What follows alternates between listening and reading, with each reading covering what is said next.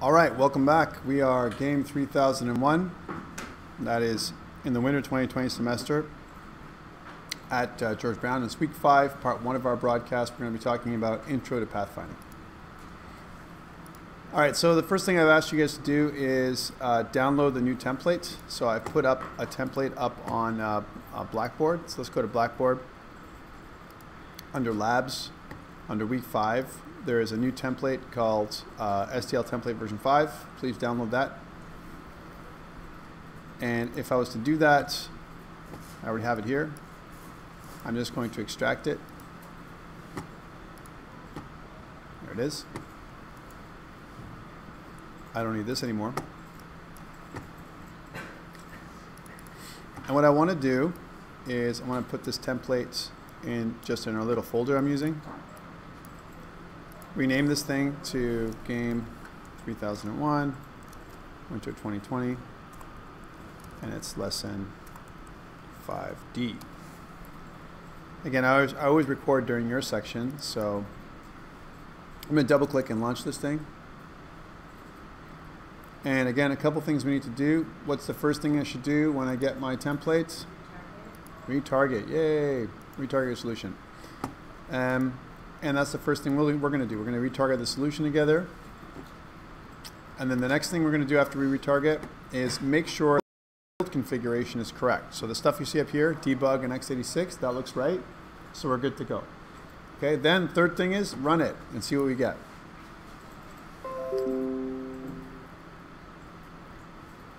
So when we run it and see what we get a bit of a build process. You can see it's building down here.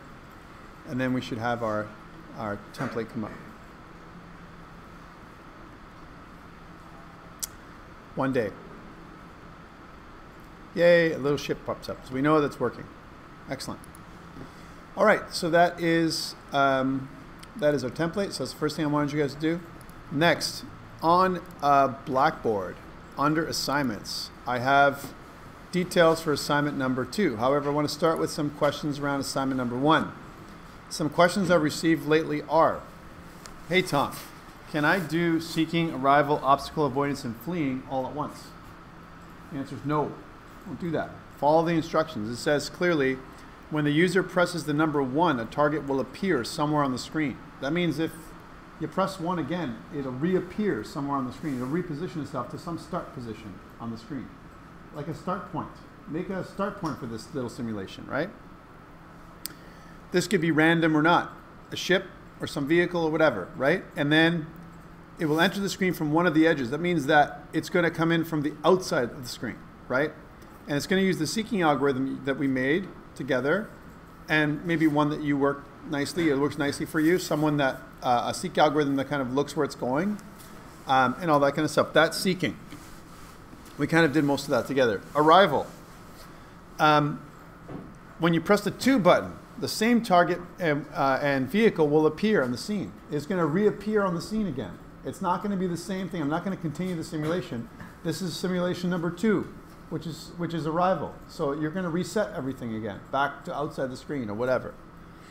And then obstacle avoidance. That's another simulation. So the target and the ship, and there's going to be an obstacle.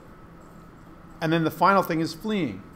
There'll be the target and the ship, but notice in this fleeing that they're fairly close to each other. It's going to start fairly close to each other so that the ship will flee away from the target. Okay? So I wanted to answer that because some of you have asked, well, can I make it one big scene? And the answer is no. Please don't do that. However, if you wanted to use multiple scenes, as in the stuff we're going to be talking about today, that's a different thing. One question I had today was, can I use template 5? The new template I just gave you today. Okay. You have to kind of mash template 4 and template 5 together to make it all work, but if you're happy doing that, all the power to you, right? Let's talk about the new one. So the new assignment, it looks like this. You're working alone, again, or with a partner, so up to 2 people. You're going to use the template provided in class or your own. However, I recommend the template provided in class. You must have a grid and tile system or something like it. For example, if you don't want to use grids and tiles and you want to use waypoints or nodes, I'm okay with that. Okay? I think grids and tiles are easier, but it's up to you. Ensure you select an appropriate seeker sprite. So this could be a ship or car or whatever. And the seeker will be able to navigate the tiles only by moving right, left, up, or down. So no diagonal movement. So when you're seeking around, you can't do any kind of movement. And you're not using steering behavior here. You're just using moving up, down, left, and right. Okay, 3, create an interesting map. This could be a bit creative. Ensure the map includes obstacles. It could be mountains, walls, debris, whatever, zombies, that are impassable. Render or draw these sprites associated with your map tiles, right? And you may use a tile set or simply just draw your obstacle sprites. Example, you have a white screen and you only draw mountains. So that's your obstacles. So you want to go there, right? And you could also use a tool. There's a tool that's out there you can learn how to use called Tiled, right? And Tiled, if you're making a game that uses tile maps, for example, for your game production 2 course, you're doing maybe a tile map, then you may want to use something like this. They're in the book for the program, which is SDL Game Development. Near the back, they actually tell you how to do a tile map loader. So it'll take the tile map from this program and it exports it as an XML document, and it shows you how to import it and use the tile map to kind of position the tiles on the screen. Okay? It tells you all about, there's a whole tutorial about it inside the book. Okay? I probably won't have enough time to talk about that myself, only because of time frames, because this isn't really a 2D animation course or 2D drawing course, you know? So I probably won't cover it, but this is a pretty good resource for you guys if you want to show tiles that are really nicely on the screen. Okay? Okay, so that's that part. Each tile in your map should have a cost value. We talked about that today to pass through it. And each tile should also know which other tiles are connected. So you need to know, like, what are my neighbor tiles? What's the tile above me, below me, to the right, to the left? Is there even a tile there, or am I at the edge of the map? Right? Determine a starting tile, some start node, and an ending tile, some goal node. Set these points to challenge the seeker. The key word here is challenge the seeker to determine the shortest path. So don't put them next to each other. That will not suffice. That will not meet criteria. Right? Make sure that they're, the positions of these things are different places. Okay? Use a pathfinding algorithm of your choice. You can use Dijkstra, A-star, or other to allow the seeker to find the shortest path to the ending tile. You may use any heuristic that works best for your simulation. So if you use A-star and you want to use, from a heuristic perspective, Manhattan distance, you can do that. You can also use Euclidean distance if you so choose. If you want to make a combination of both, because you think, you want to tweak your algorithm, your heuristic, so it uses both, both things, that's up to you. It's kind of weird, but okay. Now you're going to move the seeker along the predetermined path to the ending tile. So somehow, when you determine the length, you're going to move there, right? Okay, 8. This is important. Your program should allow the starting tile to be different every time, within reason. Provide 2 or 3 different starting points. Okay, so don't just start the simulation, it's the exact same thing every time, right? Maybe give me a few options. So show me where it can start. If it starts here, it does this. And then provide the ability for the user to select them and restart the simulation. I should be able to do that with some kind of buttons. Show the total path cost and the UI label in the appropriate spot on the screen. What's the total path cost? I don't need all the minor path costs, like what is the heuristic cost and what is the distance. I don't need that. I just need the total path cost in each of the tiles. Okay? Bonus. Randomly generate your map and obstacles, ensuring that there's at least one viable path for the seeker to find. Okay, guys, I'm only giving you a bonus of 5 points for this, but this actually is quite challenging to do, right? So think about Minecraft, what they do with Minecraft, right? In Minecraft, we use something called Perlin noise.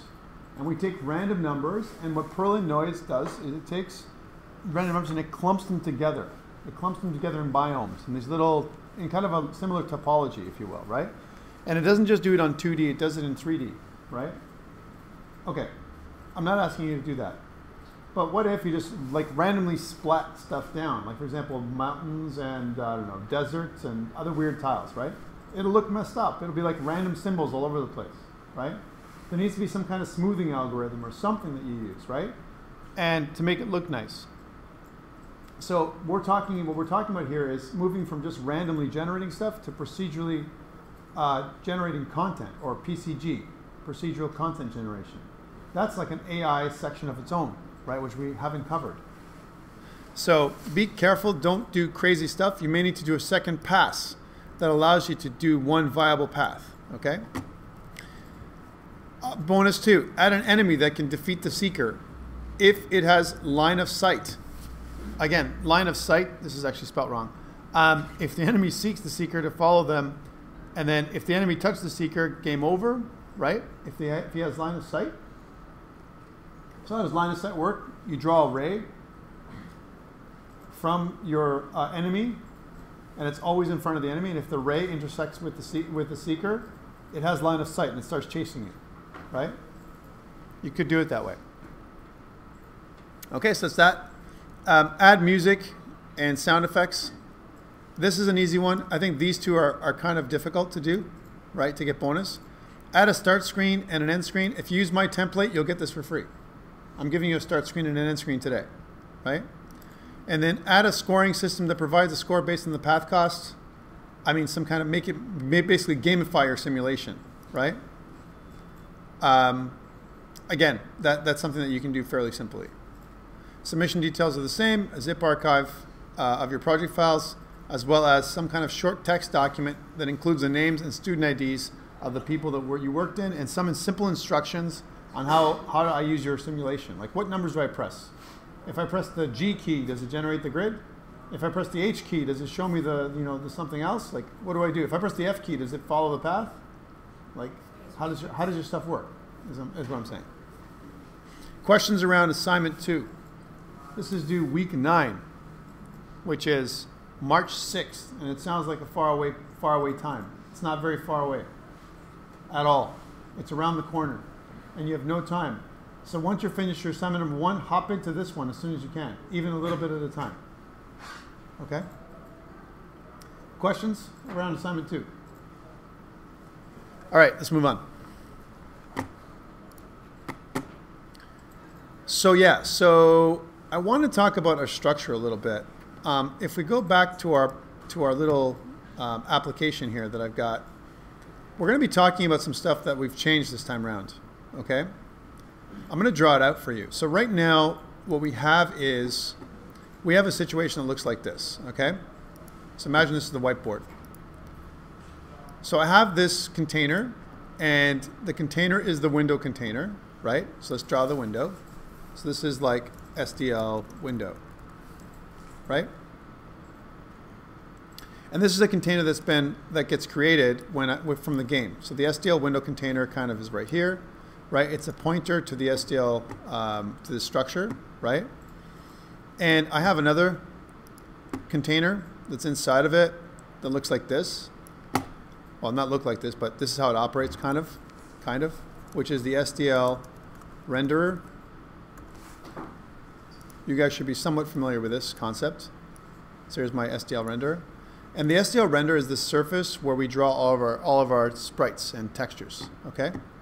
And now what I've been doing so far is in my game, right? Every time I draw something, I'm drawing it on the renderer surface. So I kind of draw an object, maybe I draw another object and something else. And then what I got to do is update and draw each of the objects every frame. And when it comes down to it, when I need to reset my scene, I don't have a separate scene right now. If I want to reset this, like for your assignment number 1, I have to like delete these, right? Completely, and then reset, redo them, right? And this is okay for like 3 items, like 3, 4, 5, 10. Okay, no problem. But what about if I have 500? What if I have a 10,000? Like particle systems, right? This would be like totally crazy to do individual ones, manage each one individually. That's like completely inefficient to do, right? So we need to start thinking about other structures. And one thing we can do instead of this is we can create a logical container aside from the game. The game is kind of like a wrapper that wraps around all this stuff. Like this is the game container, like way out here, right? So the game kind of wraps everything. It defines window and it defines my renderer and all that kind of stuff, right? And that's kind of sitting like way out here, right? And this is actually where everything gets drawn to. The renderer lives inside the game and sort of the window, and then we kind of draw stuff in here on the renderer surface. But what I really want to do is create another layer. And I want to kind of make it draw something like this inside here, right? And this logical layer, right, what I want it to be called is the scene layer. Here's the scene. So hear me out for a second before you say, wait, that's just more overhead. It is. However, some advantages. I can add different game objects to the scene, right? Let's suppose I add a few of them. And when I want to kill the scene, right, or kill the game objects, I literally just have to kill the whole scene. So the scene gets destroyed, and all the game objects inside of it, now every one of them, if I have 50,000 game objects inside the scene container, they all die too, right? However, I have to set up structures to do this. One thing I'd like to set up is a new structure, right, that lives inside the scene.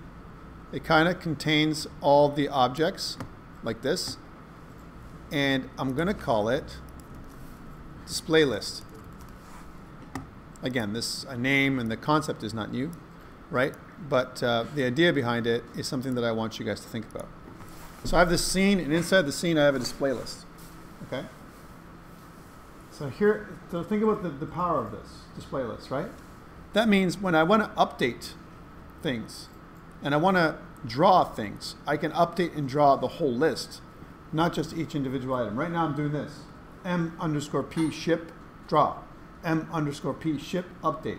M_P target draw. M_P target update. It's completely inefficient and crazy. And if I had a long list of them, let's say if I had 50 targets and 30 ships or whatever, or something crazy, I'd have to update each one individually. That's nuts. That's crazy, right? So we need some kind of collection that allows it to help us do this, all right? Are you with me on this? You understand? Overhead. We're gonna create new structures, and I've done that here in this project. This structure already exists, okay? But we're gonna talk about this. Okay, furthermore, let's take it one step further. Furthermore, let's define what our game object looks like. So right now, we have our game object. So our game object kind of sits like this. So here's our game object. And my game object, right? Here's our game object. Our game object is a abstract superclass. We talked about that. Remember what abstract means? What's abstract? Who can answer that? Huh? One virtual function, one pure virtual. Whatever the function is equals 0, right? Okay, cool. But that's the definition for it, but what do we use it for?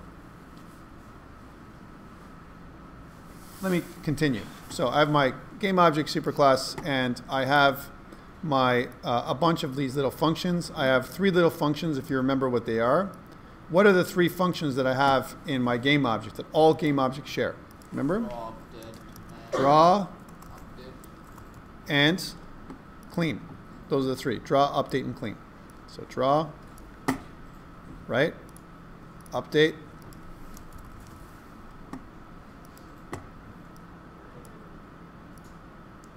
And clean.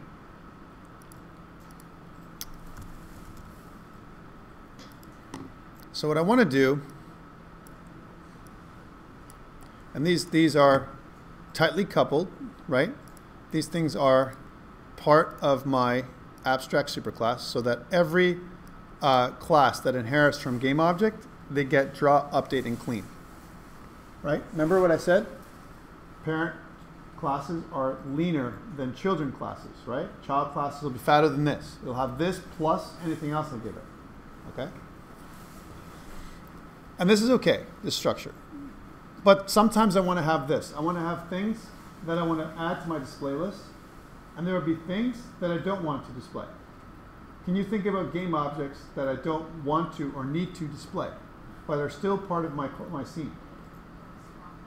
Spawn points. That's a great example of that. Spawn points, checkpoints, triggers, invisible triggers of different kind in my scene. All those kind of things can be in my scene. There'll be game objects because they'll have position, You know, they'll have all those things. They can collide. They might have a collider, as an example, but they may not be drawn, right? So instead of like not calling the draw function, that's one option. That's a solution. Just don't draw the draw. Don't call the draw function on them, right? I want them also to have a connection to the stage, or the scene, if you will. So what I want is a new class. Here's my new class. And we'll call this class display list, or display object. We'll make the display list in a second. So there's display object.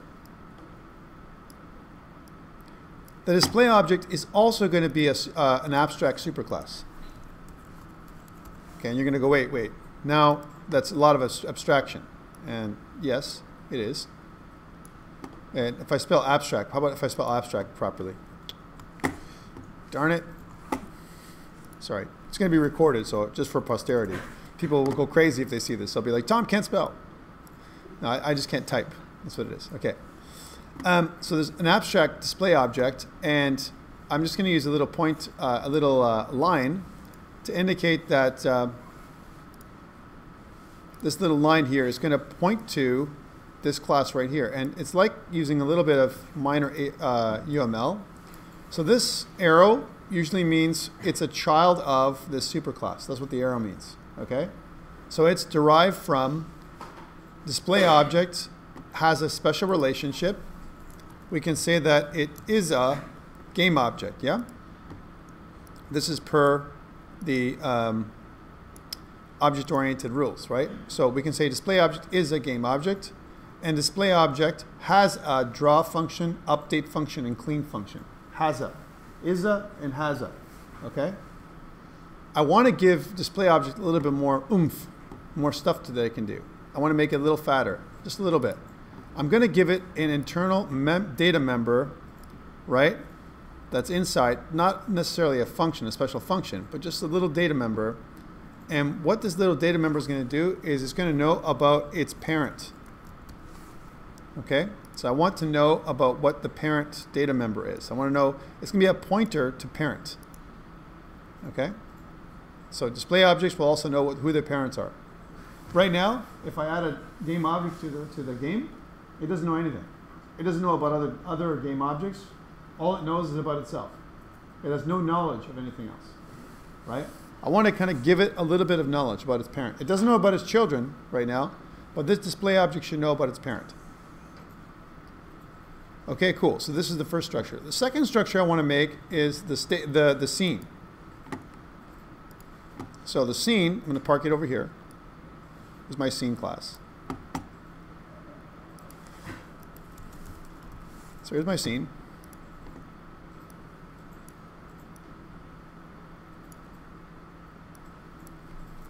And the scene is also going to be abstract. You're going to say, whoa, now that's really abstraction. Like, why would I need all that stuff? I mean, do you need it? I think it's good from a logical perspective to use something like this. But, you know, it's up to you. You may simplify some of this stuff. But this also will point to my game object superclass. Let's make this little arrow. I know it's not straight, but whatever.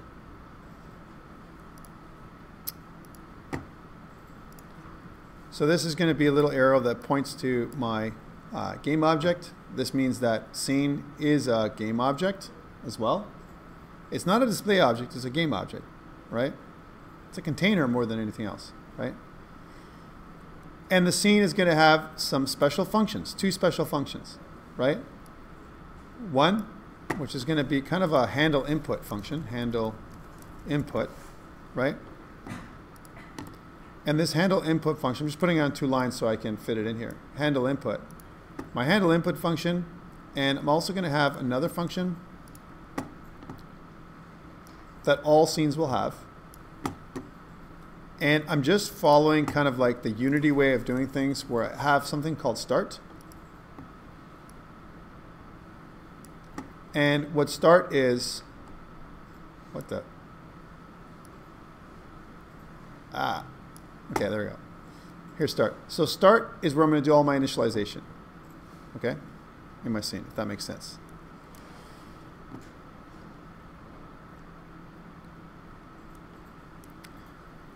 Are you good with this so far, this structure? So again, I have my game object, I have my scene, and in my game object, what I want to have, my scene, I want to have these methods, right? I'm also going to have a method that I can add children. So this is kind of not a lifecycle method, it's just a method that I can do. It's going to be public, right? And I'm going to be able to add child. Here's add child. And what add child will do, right? What add child will take a display object, right? So it'll take one of these display objects and it'll add it to the display list. Because remember what I said? My scene is also going to have a data member called display list. Okay? Display list. So why am I talking about all this structure stuff? Why don't I just show you the code? Well, because sometimes what happens is when I show people code, they're like, wait, where did that come from? What the heck is this? How does it work? Here's how it works. This is what I made. So questions around this. I have my scene. I have my game object. It is a game object. The scene is a game object. You're like, wait, why is the scene a game object? Why not just make it something else? Well, think about what I can do if I can make it a game object. If my scene is a game object, that means it has its own draw, update, and clean method by default. It has those things, right? That means I can draw and update my entire scene, okay?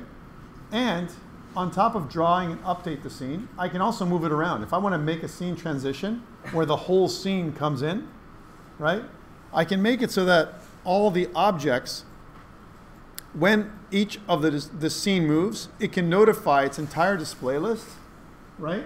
To move to. So if the scene moves, if the scene changes position, right? I can say that, hey, all you display objects, you're going to move position too. You're going to move to position in world space that's going to match the scene. If I want to do screen shake, I want to move the whole screen up and down. I can do that. Instead of moving each individual object, I can move the scene up and down, right? And all the objects can follow it if I want to, right? To create a screen shake effect. Okay? So there's other reasons why I want this. This hasn't been set up yet, but we will. All right, so questions around this new structure that I'm going to be using. That's what I'm going to be doing now. Okay, let's take a look at the code. So again, if you notice here in my source files, I have a scene class. Here's my scene class. Let's go to header. So my scene class is exactly what I told you it's going to be. It's of type game object, right? One thing it has is it uses friend display object. So why does it use friend? What does friend mean? All the public members are accessible. Okay, that's one thing. All the public members. What else? What else is good with friend? It's not part of the class. I'm not using an include, but I have access to create one if I want to. If I want to create or instantiate something of type display object, I can do that without including an include statement. Why is this good? Because guess what?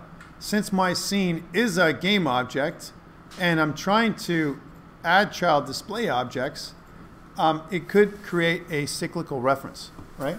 So I don't want that, and I'm using friend instead. So I can have access to the display object, but not create a cyclic reference. Make sense? Okay. And I have some structures. My add child, remove all children. I want to remove all of them. And number of children. When I move from one scene to the other, I can remove all the children in my display list, right? And this would clean them up.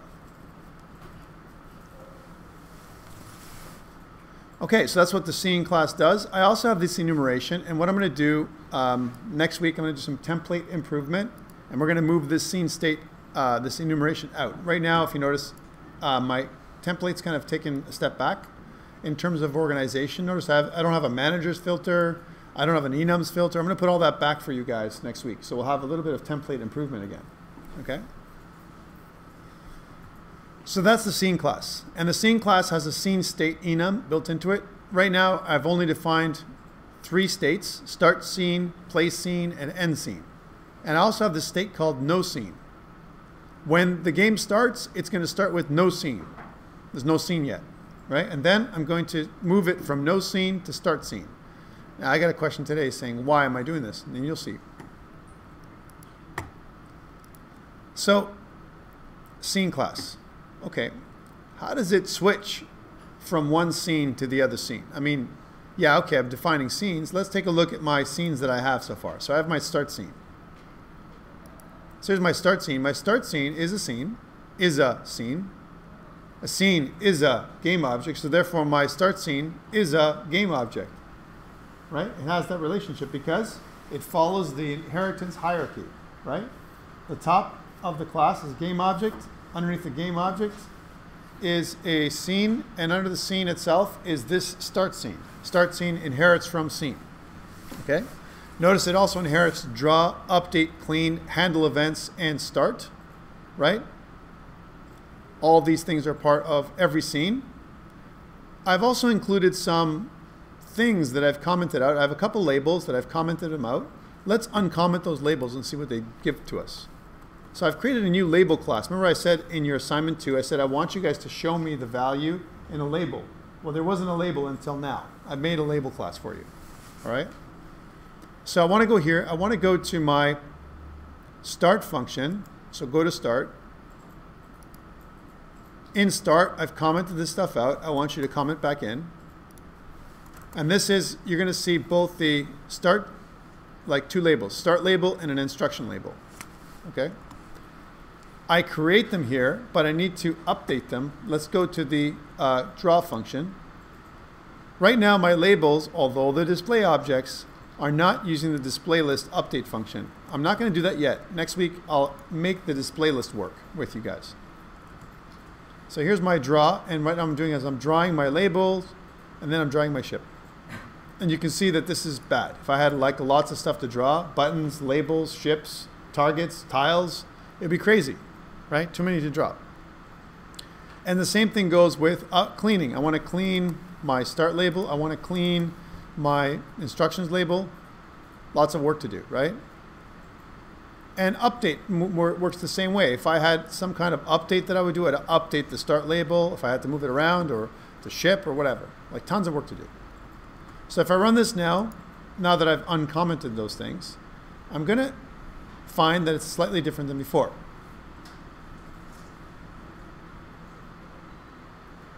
One day when it builds, it's going to take a second to build because of this thing. Yay, look, here's a start label. It says start scene. And press 1 to play.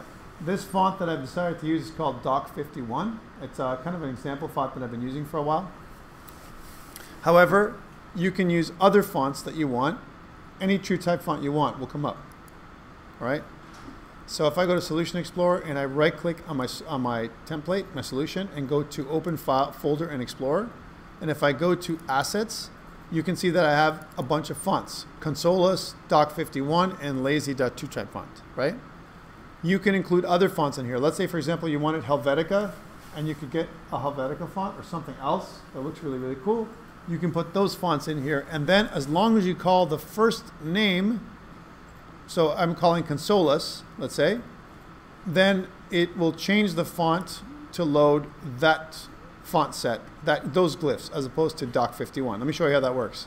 So again, if I go back to Start, in my start scene, and instead of W2020, I chose to use Consolas. As long as the font is called Consolas like this, then you can see that if I change both of them or one of them, and if I press play, you're going to see that it's a different font that comes up now. Okay, switch it up. One thing to note is labels are not like text in a Word document. These things are, they've converted each of the glyphs of the font into pixels. So this is a rasterized version of the text that I've entered. I've created my text, let's say start scene, and I've converted it into textures. That's what I'm doing here. So these are all textures. Okay? So just images. One thing I want to do is I want to enable the ability for me to go to the next scene. So I want to comment out in the handle events function, handle event, I want to comment out my, or uncomment, sorry, my 1 and 2 buttons. However, there is a problem right now in my play scene. Let's go to my play scene. So Solution Explorer, I'm going to go to my play scene.cpp. Please go there. I'm going to direct you to how to fix the problem. So scroll down until you get to about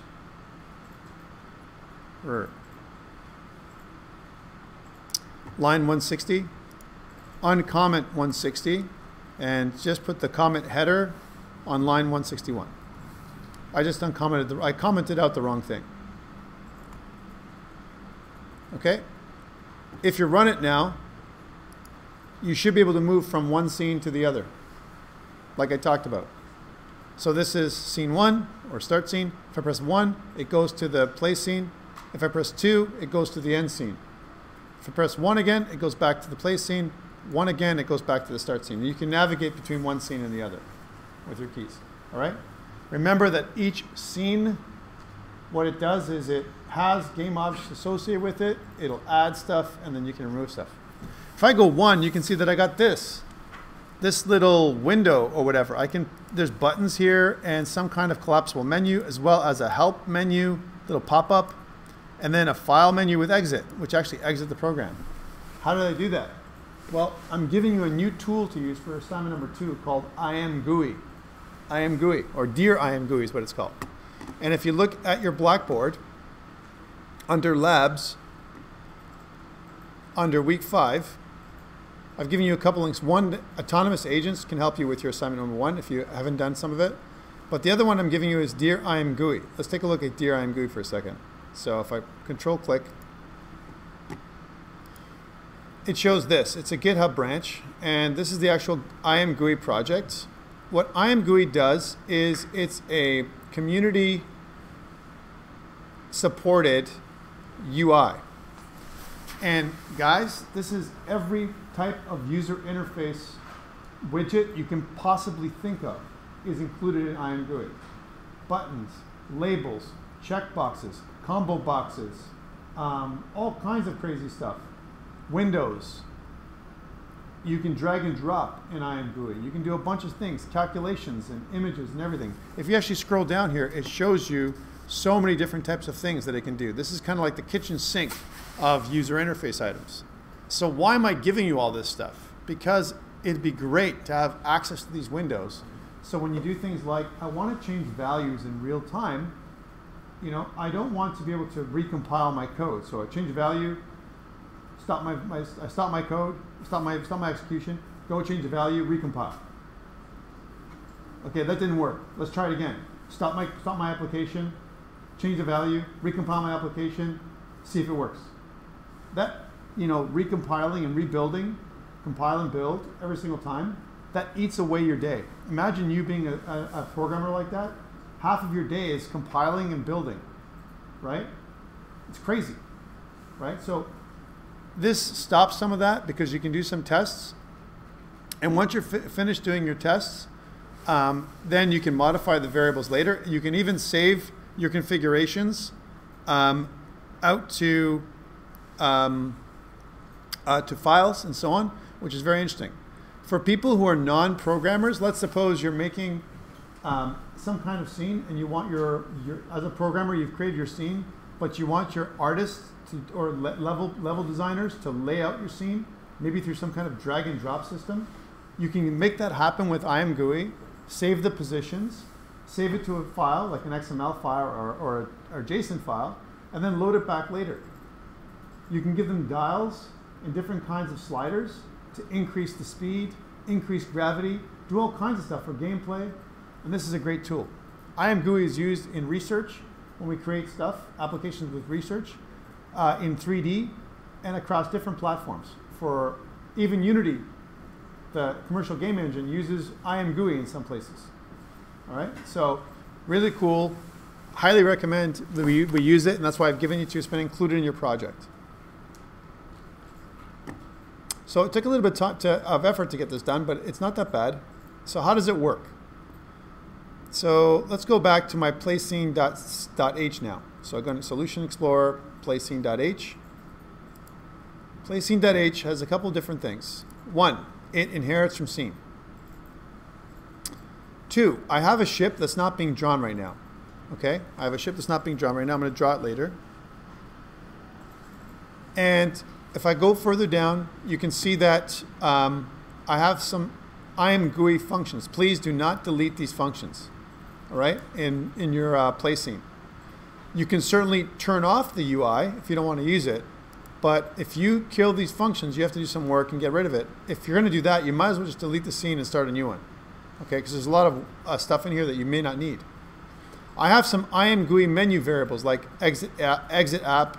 I want to display my about or display the entire UI, okay? That's what these things do. They're like little booleans that I've put together.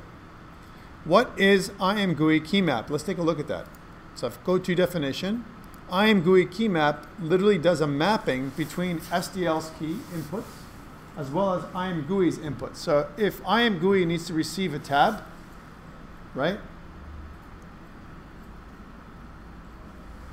And if IMGUI needs to receive a left arrow up or down or a page up or anything like that, then we need to pass it the corresponding key enumeration from SDL. That's what this does. Okay, that's what this key mapping stuff is. Further down, I have IMGUI's style. And what IMGUI is right now is that gray window. You can change any of these colors. That's what these things are. So if you want to change your UI so it's blue or dark or something else, you can certainly go through here and change individual objects, like for example the frame background or the title bar or anything else that you want. Okay, I've kind of set some basic colors for you, but you can certainly go in there and change them to other things, okay, if you're interested. Okay, notice also that my alpha is at 0.8. It's not 100% alpha. I can change this alpha value to whatever I want. Okay, if I scroll down, you can see that I have another thing called update UI, right? And I set up IMGUI this way. Let us uncomment line 93. If I uncomment line 93, you're going to see the kitchen sink. And I mean, I'm not meaning a real kitchen sink. I mean like every control you can possibly think of all in one window. Here it is. So if I want to get an example of, hey, what does, if I go to widgets, what does a button look like? Let's go to basic widgets. These are different kinds of buttons. Here's a radio buttons. This is how they work. Here's what a pull down menu might look like. Pull down, right? You know, there might be other things here. Here's some sliders, and so on. There's like a lot of basic things here. It also handles things like trees. So I have different kinds of trees, child 1, child 2, right? I have other things in here like collapsible headers, bullets, what bullets look like, text, combo boxes, images. So I want to put an image in place, I can do that. And many, many other things to customize your user interface, okay? They even allow you to do drag and drop, right? So I can drag and drop from one place to the other, okay? Pretty good, right? Different kinds of data types, right, that you can use. So I can drag, you know, these things around, milliseconds, integers, and so on, right? Different kinds of sliders. It shows you everything how to do in this thing, right? So I'm not going to go into all these details, but there's a ton of things you can learn how to do here. Let's stop this. If you don't want to see this anymore, you just comment it out. And if I want to see the code behind it, I can go to my Solution Explorer, I can click on IMGUI, and I can look at IMGUI demo. Now, it's going to be a bit of a warning. It says, hey, if you think that you want to delete this IMGUI demo, this is the developers putting this warning there for you. Don't do it. Wait. Because guess what? You might need something. And you can just literally copy and paste. So if I want to do something like, well, I want to show some kind of, you know,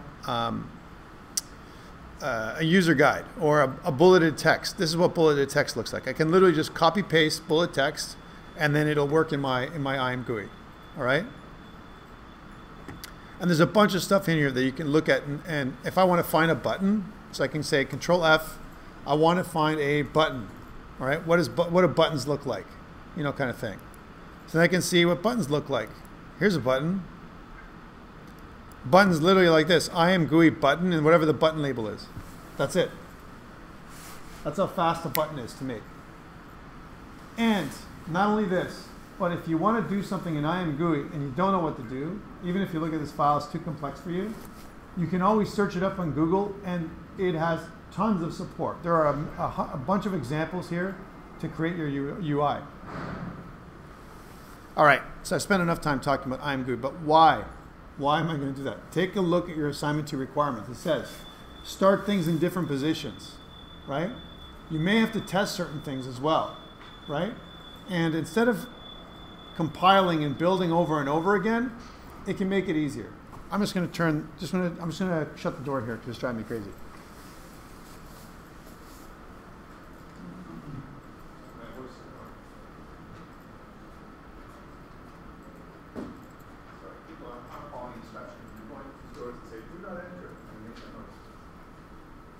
Every time. All right. Any questions about IMGUI? IMGUI stands for Immediate Mode Graphic User Interface. And what it does is it updates every frame. Okay? That's what it does. So if you notice in scene placing.cpp, I have some examples. I have a menu bar, and I have a file menu and a menu item that says exit that actually exits the app. Help actually brings up this little help menu that shows me about Pathfinding Simulator, and it shows me as the author. You can certainly switch my name with yours when you make your assignment 2. Okay? Nothing wrong with that. Plus, I've given you some examples of some buttons, some of them on the same line. If you want to make buttons that are next to each other, you can use same line to do that. Okay? And even an example of a slider float, right, which allows me to slide between two values, let's say between 0.1 and 10, with an increment of 0.1 as an example. It'll do that. But you need to pass in a reference to the floating point number you want to modify. That's how it works. And other things, collapsible menus and blah, blah. All right, questions around IMGUI, anything like that, your user interface that I've given you. Okay, part 2. That was part 1. Part 2, I want to make tiles. I want to use tiles. We talked about pathfinding today, and I talked about waypoints and nodes. I'm going to use a grid and tile system. I've already created a tile for you, right? So let's take a look at what that looks like. Actually, you know what? Before I get in there, how about this? How do I switch between scenes? That's the one thing I didn't tell you how to do. Let's talk about finite state machine before we get into tiles. That might be better. So if you look at your game.cpp here, that might be a good place to start. All right, let me draw some stuff out here. So this is our scene and everything else. Yay, let's delete this one. So how does a finite state machine work? First of all, what is a finite state machine? Because we're going to be using it for different things. Well, I've actually, up on Blackboard, you can see that I've put up something called state pattern. And we talked about this before, right? I said that back in the 90s, these people got together. They were called the Gang of Four. There was these, you know, kind of like expert programmers, I would say, in object-oriented programming. And they noticed that, hey, guess what? There's a lot of repetition here. We're continuing to build the same patterns in our coding over and over again. We build some kind of observer system where we can do some event handling. You know, we're doing other things. And one of the patterns that they found that was very common was the state pattern. So there's 23 design patterns. What the author of this book has done, this book here, which is called, and if I go back to the book, this is called Game Programming Patterns. Remember, I think I've talked about this with you before. I highly recommend you take a read, right? It's fully online for the most part. Robert Nystrom's kind of written this book. And if I go back to where I was, it kind of talks about state. And what state is it allows us to move from one state to the other state. A good example of some states are behavioral states. Like you have a zombie, as an example, in a video game, and he is idle. He's clacking his teeth. He's sitting in the middle of a field. He doesn't see anybody, and maybe he's even like very still. Idle state. And then he smells a human, and when he smells the human, maybe he has line of sight. He sees the human. Then he starts going towards the human. He starts walking and you know, with his arms out. Then he moves from idle state into walk state or stumble state. I don't know, whatever you want to call it. These different states, there's two states. One is the locomotion part, and the other part is the animation part. So he's moving from being idle and having an idle animation to move state, maybe a seek state, with some kind of shambling animation. He's moving into that animation. Maybe the zombie gets hit, by a gun. He gets hit by like a bullet, and so we can see him get like a hit state and stuff like that. He can move from one state to the other state.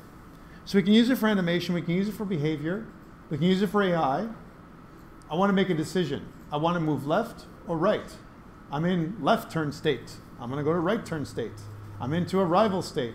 I'm in seek state. I'm in flee state, right? I can also use it for moving from one scene to the other. I'm in the start scene state. I want to move to the play scene state. I want to move from the play scene to the end scene state, right? State machine. How do we implement the state machine? Well, I'm just going to draw this out. So we have state, this idea of state. So let's just draw some boxes. So here's a state. We're in this state right now. And this is, let's say, the current state. So the current state, it points to some enumeration. All right? In our case, our enumerations are going to be like this. We're going to have the start scene, and then we're going to have the play scene, and we're going to have the end scene. Okay, so let's say a few states. Could be one of those. All right. So whatever the current state is, it's going to be one of these things. Let's start off for now with the start scene. Okay, let's suppose that the first scene is the start scene. So that's the first state. Okay? And my current state is a pointer to the scene. Okay, that's what it is. Okay? And then some trigger triggers me to go from one scene to the other scene. I want to call something like change scene state. So let's say there's another thing that says change scene state, all right? And we'll make this as some kind of function. So there's my change scene state function. And what I want to do is I want to pass in some kind of new state. All right, so that's what I want to do. So there's new state. Whatever the new state is, right? That's what I want to pass in.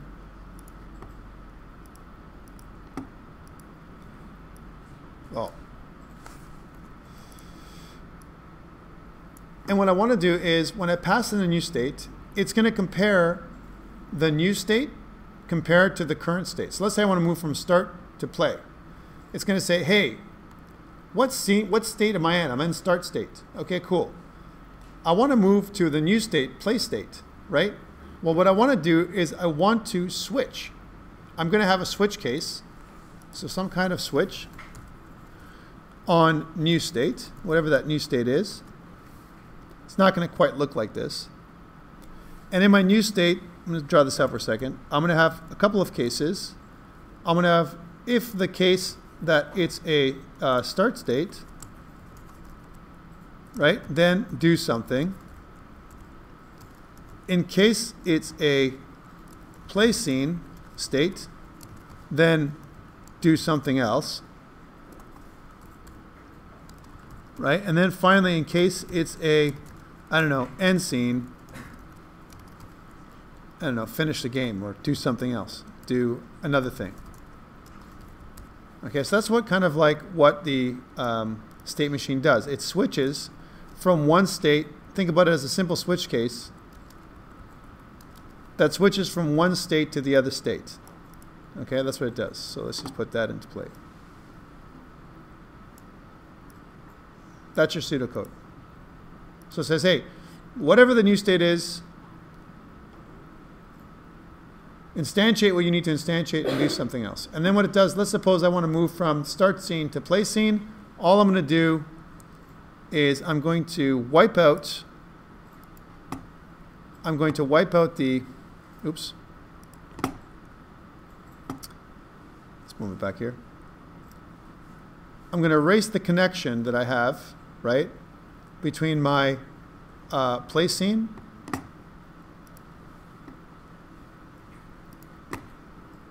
and I'm going to create. I'm just move my. Oops, that's the wrong line. I want to move my state to point at the play scene now. So move from start scene to play scene. That's what I'm going to do. So all I'm going to do is I'm just pointing to the new state. When I point to this new state, my change scene state is going to be activated, and I'm going to do my play scene, and my start scene is going to be wiped out. That's what's going to happen in my code. Okay? Does that make sense? So that's the structure I'm going to follow. So let's see it in code. So in here, I'm going to start off with my start. In my start, I define myself as having no scene. So my current scene state has no scene attached to it. This is the first time when I first run this code, right? Then I want to change scene state to my start scene. Okay, change scene state. Let's go there. Okay, I check. Is my new state, if it's not equal to my current state, then let's change something. Otherwise, this guard will prevent anything by accident happening where I switch the scene by accident. Okay? Like I set it to itself, and it tries to instantiate itself again, like a reset. Okay? However, if my current scene is not equal to no scene, so this is not the first time around. Right now, it is the first time around. If it's not the first time around, well, we skip this. We skip this time around. So the first time we don't do this. Why do I want to do this? Because this cleans all of my structures, my current scene itself. The font manager instance, I clean up the fonts, and the texture manager, I clean up all those things, right? Which means it deletes everything.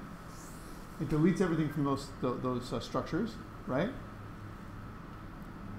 If those structures don't exist and I never created anything, it's going to give me an error, right? I'm trying to delete something that doesn't exist because I haven't gone here first. So I avoid it. Now, there's other ways of not doing this, but I've just put this guard in here for now. Then it says, hey, if now my current state is equal to my new state. So my current state now is equal to the start scene. Since it is, switch it. If this is the case, instantiate a new object called start scene, allocate memory on the heap, right? And point my current scene pointer to that new memory location. Okay? Then you're in my start scene. I press the 1 button, and I want to go to my play scene, or I press a play button, right? Guess what? I come back to here, new state. Is my new state not equal to my current state? Yes, that's true. It's not. Cool. Have I been here before? Yes, I have. Clean everything up. Good. Now, my current state is equal to my new state, but now my new state is the play scene, so I want to instantiate that. Excellent. So how does this work in terms of updating and stuff? Well, if I go to my draw function or my render function now does this. It only draws my current scene. I don't know what my current scene is. There's no knowledge of what my current scene is. It's going to point to one of the scenes, but I don't know which one. It doesn't matter because each scene is a scene. Each start scene, play scene, end scene, they're all scenes. So they all have a draw, update, and clean function. So I can call them, right? I don't know which one I'm updating, but I'm updating one. And I'm updating all the things that are inside of my current scene as well. So this abstraction, I pull back from my, from doing it directly in game. What it allows me to do is swap scenes out. I can have one scene in, draw it, and then swap it out and draw something else, okay?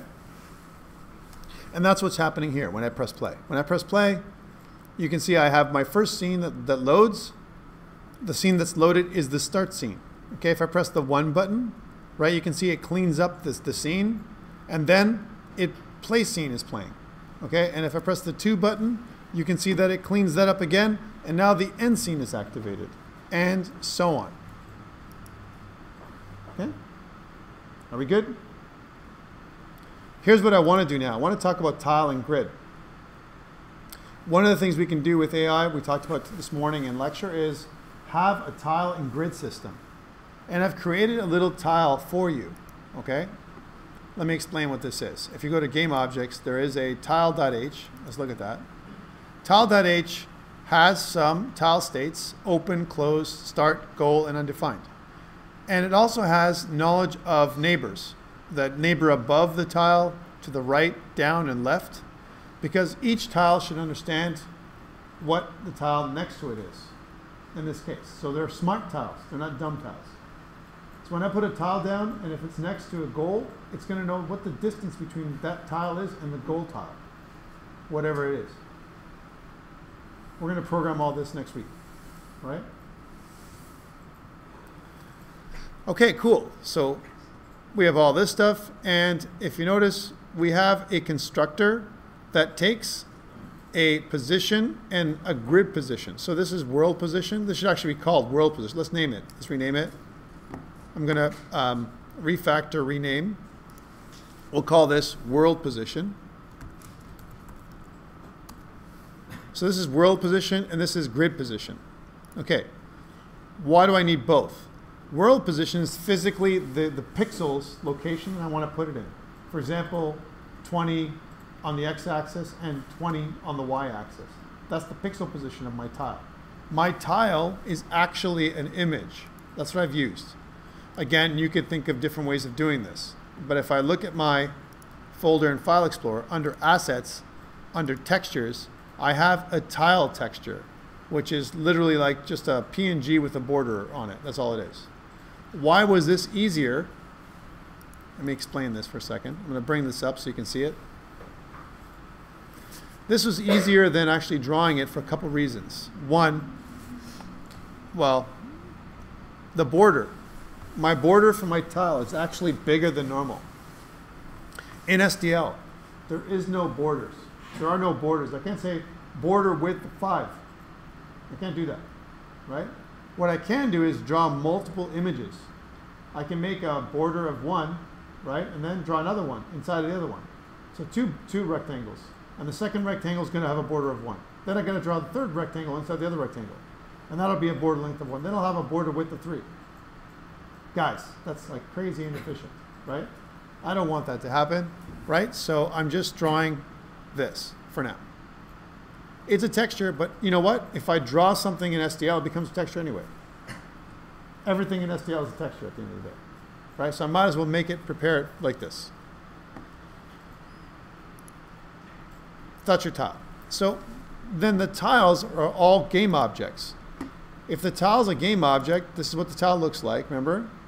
It has some knowledge. It also has, so I have the ability to get the neighbors or set its own neighbors. I'm going to be doing this next week. I can also set the tile state. For example, there's going to be a few different tile states. If the tile is open, that means I can travel into it. If it's closed, for whatever reason, maybe it's not accessible. Let's say there's a block there, or maybe I've already gone there before. If I've already gone there before, I want to close off that tile, right?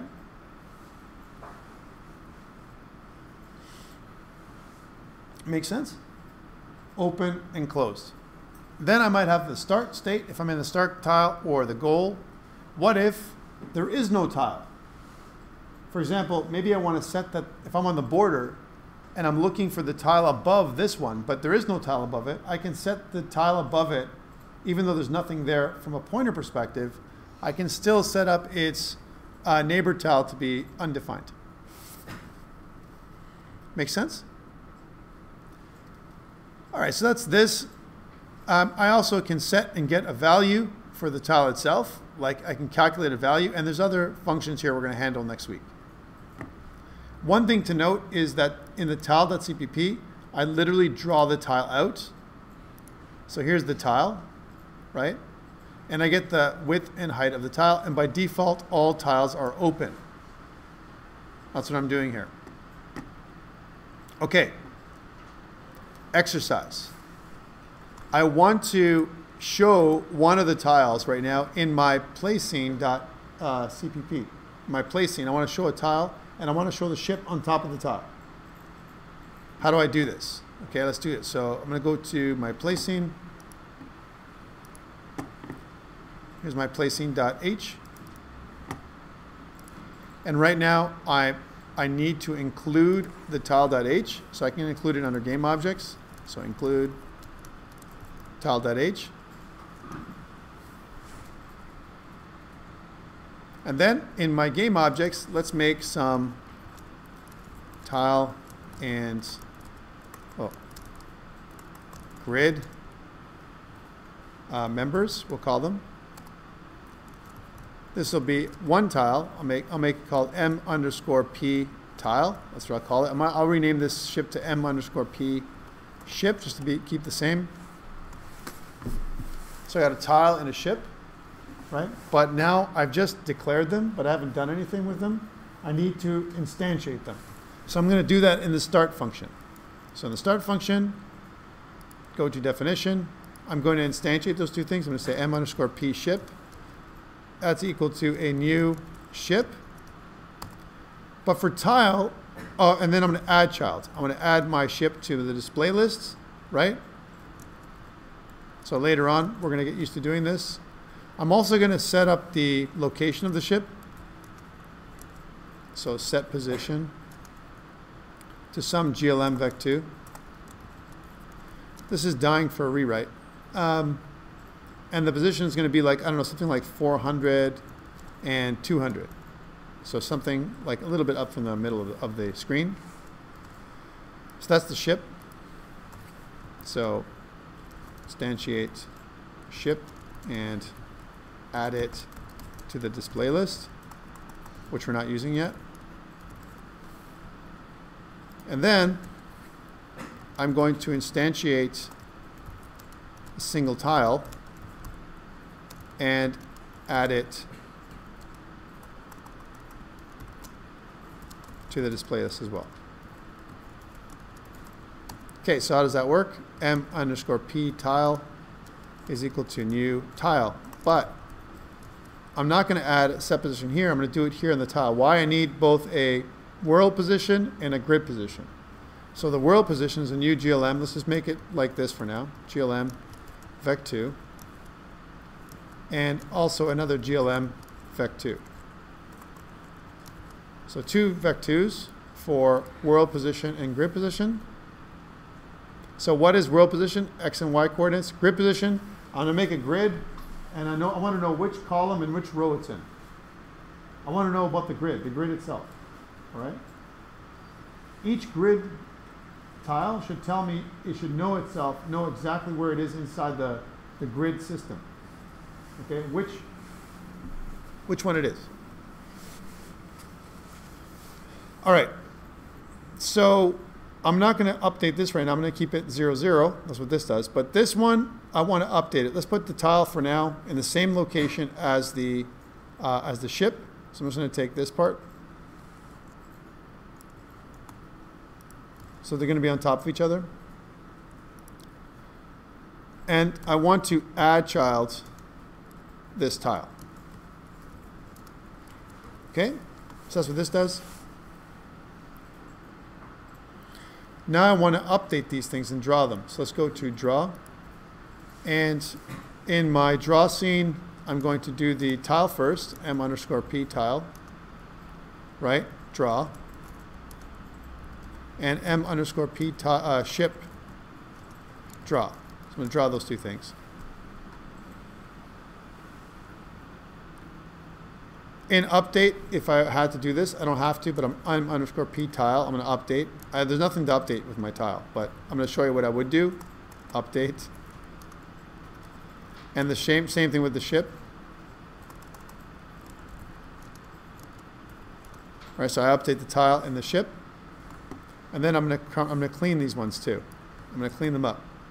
When I'm done, I'm going to clean the tile, and I'm going to clean up the ship. Okay? So that's the clean function.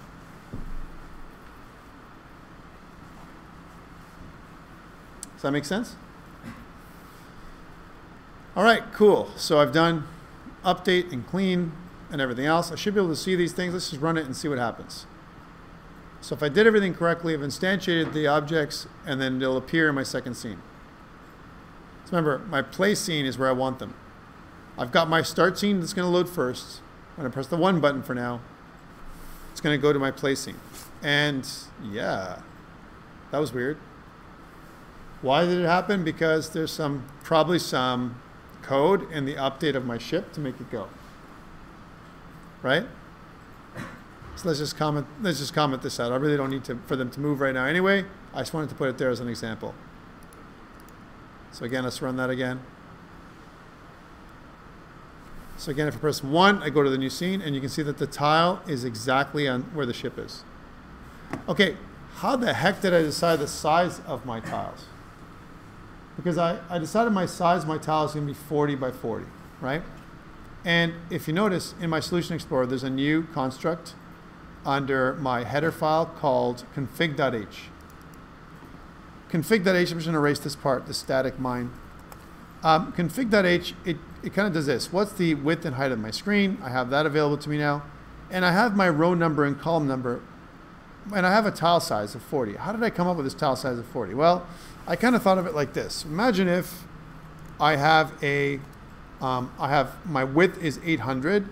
So I take 800 and I divide that by, let's say, a standard tile size of, I don't know, 32, which is kind of a standard tile size, 32 16s. Well, that's cool. It works for my width. I mean, I can have 25 tiles across, right? So 32 by 32, 25 tiles across on the x-axis.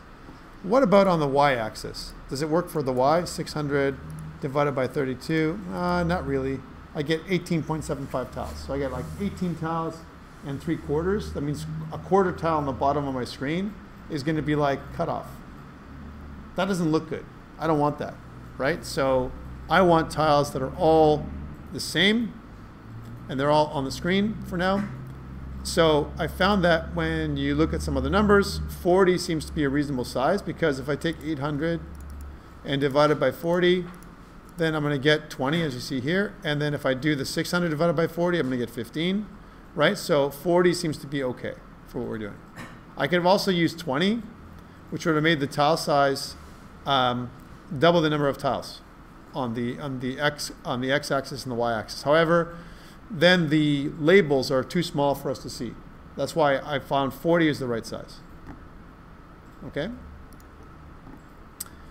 So what I want to do now is, I don't want to just show one tile.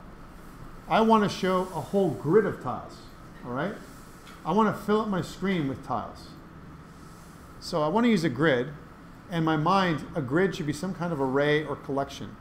I'm going to use a standard vector to do this. All right, so again, I'm going to go back to my placing.h, and under my tile and grid members, let's get rid of my tile. I don't want a tile anymore. A single tile won't do, right? And I'll let the error be there for now. I'll fix it in a second. I want to make a new tile which uses standard vector, or a new grid of tiles. A new grid of tiles that I'm going to call m_p grid. It's a grid of tile pointers. Does it make sense? I'm using a standard vector collection. That's what I'm doing. So it's going to be like an enhanced array. It's going to be one-dimensional, which means it's going to go from 0 to whatever. Okay? And it's going to be dynamically allocated. I could make it an array instead of a vector, but I find a vector is just a little bit more convenient. Okay, cool. So this is my vector. I need to instantiate it. And I also need to build it. So I'm going to have another function called m_build grid. My build grid function, which is going to return void. And my build grid function is going to build my vector and add tiles to it. Let's implement this function. I'm also going to go to definition. And let's start doing it. I want to move this from here. I want to move it over here, just from an organizational perspective, so it's like where pathfinding and steering functions are. Let's leave all the IM-GUI functions alone, guys. All right, so how does this work? I want to say that m_p grid, right, is equal to what? a standard vector of type tile pointer. You need to do this first. So what this does is it instantiates a structure of type vector tile pointer. If you don't do this part, there is no structure. There's no container. Just declaring it is not enough. We have to call its constructor function, right? Which is what I'm doing here. Okay? Now that I have a grid, right? It's now empty. I want to add to it. So I'm going to have a couple of nested for loops to do this. So I'm going to use for I. And we're going to start off with column. And I'm going to use my config. I'm going to say config and then column number. So column number, right? And inside that, should I do column or row? Maybe I'll do row first. So let's do row first. So we'll say instead of column, we'll call this row. And yes, there's different ways I could have done this. Well, there we go, row number. I'll do that same thing again. So I'll say for I, and now we'll do the column. Column, and this will be config column number. All right, so nested loop, right? Standard structure. I could have done this differently too. There's other ways of doing this, right? So row, column. Cool. So this is what I want to do. I want to create a new tile. All right, so I'm going to use auto keyword. I want to make a tile, which is equal to a new tile. And my new tile is going to take world position and grid position, each tile, right? So let's just put some blanks in there for now. GLM, vec2. I don't know what the position is for here. And you know what? A GLM, vec2 from my, my grid position. I want to do this. And then what I want to do is I want to add my tile to my display list. So I'll say add child, tile. And I also want to add the tile to the grid. m_p grid dot pushback tile, right? That adds the tile to the grid. However, I don't have these positions here. I need those positions. To prepare, I'm going to make a new, a couple things. One I need to know is the offset. Remember what the tile is. The tile is a texture that's 40 by 40. All of my game objects by default are centered, which means it has a width of 20 and a height of 20. If I was to draw this thing in the top left corner of the screen, it would be mostly not drawn. It would be drawn off screen. That means I need to push it down and to the right. I need an offset. So I'm going to say auto offset. That is equal to my config tile size, right, times 0.5. Let's take this one step further, right? It'd be nice if I had a very small way of doing tile size. I don't want to keep saying tile size, tile size. So I'm going to say auto size is equal to this. Hear me out for a second. You'll see I'm just making this so I can make it easier for us to read. That's all, right? By the way, does anyone know what auto means? What is auto? How about Christina in the front? What's auto, Christina? Huh? It's actually using implicit typing instead of explicit typing. So instead of using the actual data type, like int or float, like it shows there, what I can do instead is just use the keyword auto, and it'll assign the correct data type depending on the assignment. So because I'm assigning this integer of tile size, it's kind of saying, well, you know what? Size must be an integer then, right? That's what it says. One thing it's asking me to do is it's saying it can be const if you want to make it const. I think it's a good idea to make it const because I'm not going to change the tile size ever, right? And my offset, that could be const too. I can kind of make that const. So I can say offset, so auto, auto, or const auto. I can make that constant as well. All right?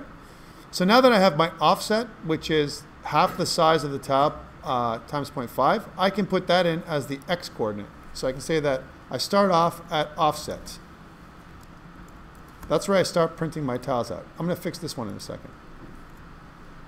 So offset, offset. I want to add in, remember this is like 20 by 20, right? And then I add my tile size multiplied by my, again, remember that it's column row, column, right? And then I add my size multiplied by the row. Okay, so what this does is it says, look, offset, start off at 2020, add, remember this is order of operations, add my size, which is 40, times my row. My row starts off at 0, add nothing for the first one on the x-axis, right? However, when I come back here again, it's going to add 40. So it's going to continue to offset where my position is physically in the game world. Okay, how about my grid position? My grid position is going to be whatever column row it is. So I'm going to say that it's column row, right? So that's my grid position. So this is my world position, and this is my grid position. Okay, now it should work. I should have everything I need to make this appear on my screen. This is my grid. I need to call build grid from my start function. So let's teleport to my start function. Hey, I got to get rid of this. I don't have any more single tiles like this anymore, right? And I want to make my tiles happen first. I want to build my grid first up here. So I'm going to say, you know, build grid. So that builds the grid.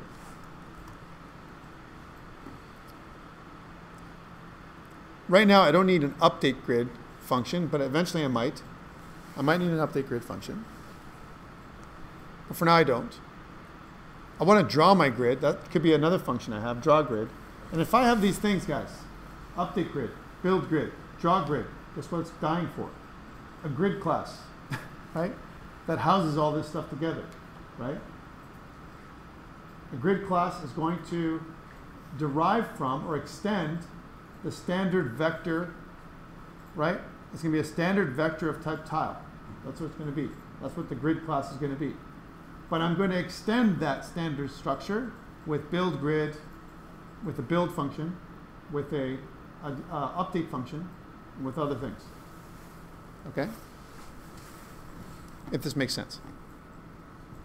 So I don't want to do this. No more. I'm not updating a single tile. I'm not updating a bunch of tiles. So I'm going to draw all of them.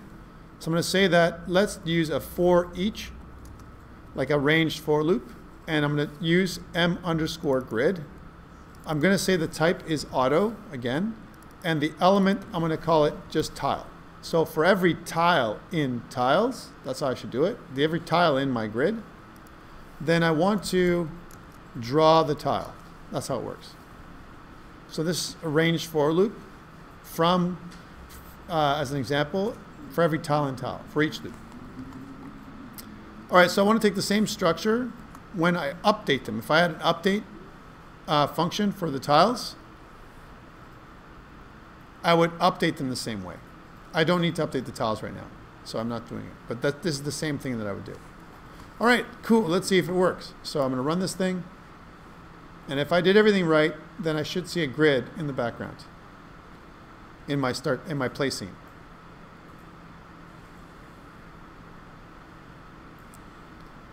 And I didn't do everything right. Oh, I forgot some stuff. Yeah, I did some cleaning.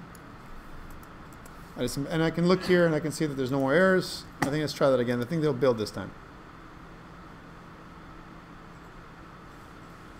Cool. And yeah, right? What do you think? Notice that my ship is not on the grid, right? Well, because I didn't say it was. I randomly put it somewhere, right? What I can do now is, because I have a grid, I can choose a random location on the grid, and I can put my ship there, right? Remember that the grid is an array of tiles, right?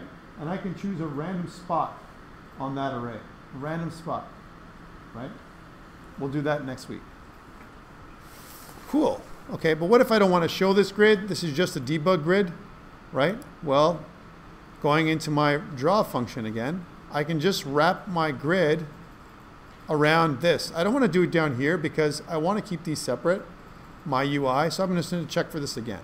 All right, so I'm going to check to see that if I am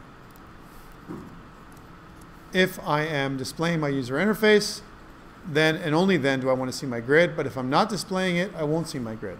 It'll still be there, I just won't see it. All right, so if I run it now, press 1, and if I press escape, or sorry, not escape, if I press the backtick character, I can turn all that off. So it's a debug mode again. I can show and hide my grid. Okay? Right now the ship doesn't appear there, but we will make it appear there in the grid, and it'll have to fit exactly inside each group's in each tile, right? All right, questions around grid and tile. We kind of did this. This is the beginning structure for your assignment number 2. And I'm going to put this up on GitHub so you have access to all this stuff. So again, what I'm going to do is I'm going to add it to source control, Git. I'm going to use the built-in publish to GitHub extension for Visual Studio 2019. It's going to point me to the correct organization. I'm going to go to George Brown. And it's going to be called GAME3001 in the Winter 2020 semester, Lesson 5D. Publish.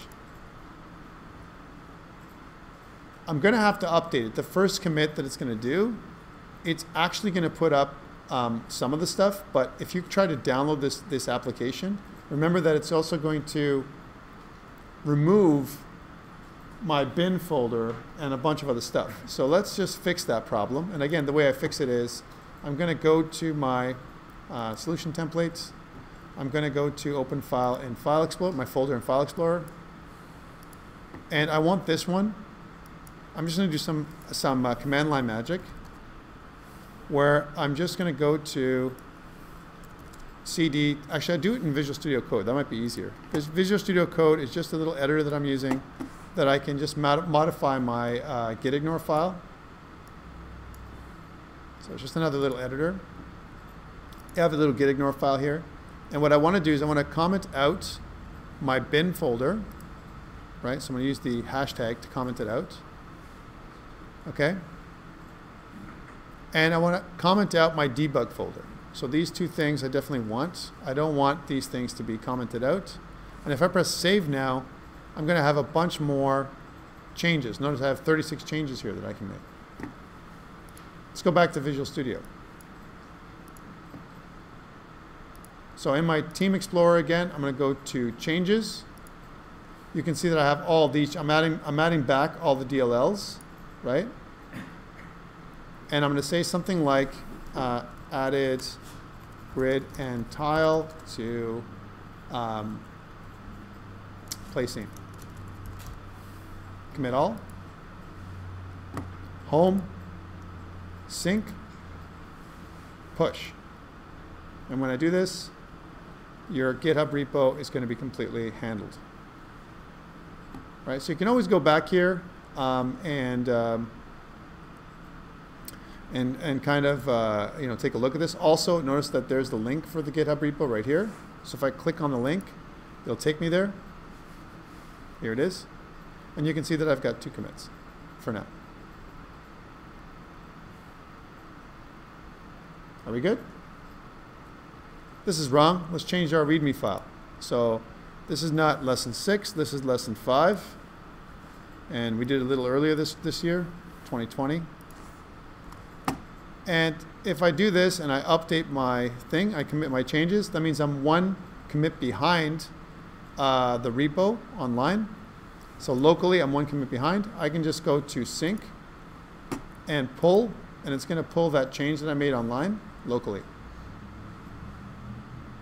Okay, cool. So you have that. Guys, that's all I have for today. Again, just a reminder, tomorrow assignment 1 is due tomorrow night at midnight. You must be able to you must be in a team or a group in order for you to even see the assignment. So hopefully you've signed up for groups right now. If you're still part of this class, like you're in my lab and you need to be removed from a group or added to a group, please see me before you leave. I want to fix you, okay? Otherwise, Good luck with your assignment, and I'll see you next week. Okay? I'll stop recording now.